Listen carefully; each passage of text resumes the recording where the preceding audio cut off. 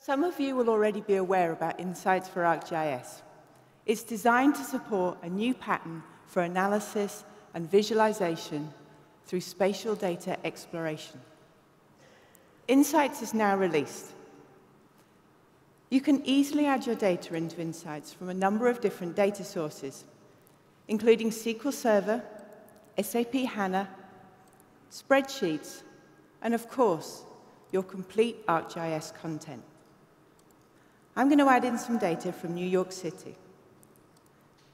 New York City gets over 6,500 311 calls every single day.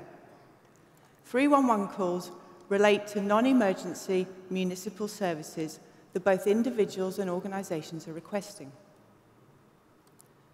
This relates to just calls they've had regarding rodent issues. You can see we have over 30,000 issues.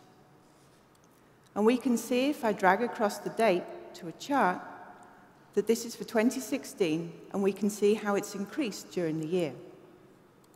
Changing the map type, we can see those concentrations of areas where they've had more calls regarding rodents. And the interactivity between those cards allows us to see that that spatial distribution has changed over time.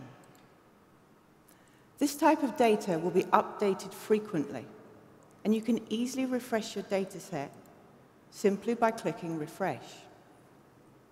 If you want to know when that data was last updated, simply turn the card and you'll see when it was last updated. You can explore your data using maps, charts, and tables. And you'll see as I drop that variable, the statistics are dynamically calculated so that we can see the different types of complaints the city's receiving. Dragging across a different variable, you'll see how that table is instantly updated. Now we can see that most of the calls they're receiving are coming from residential buildings.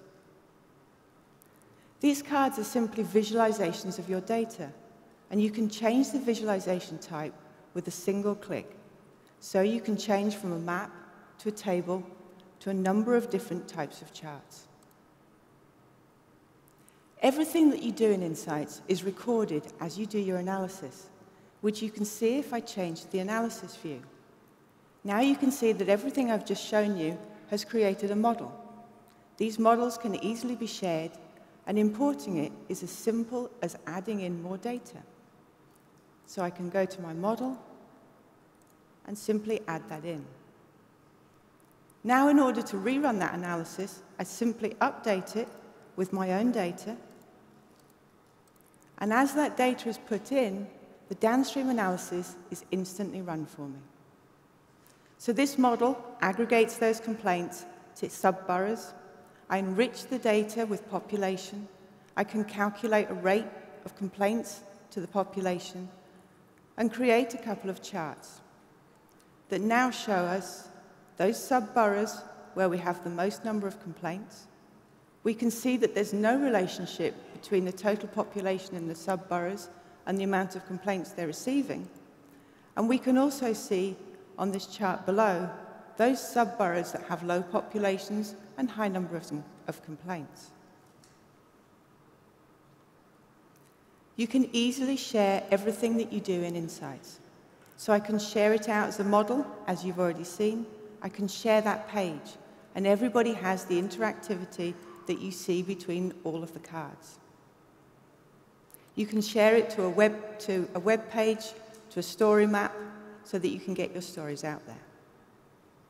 In Insights, it's easy for you to bring in your data from multiple different data sources, carry out complex analysis in a simple way.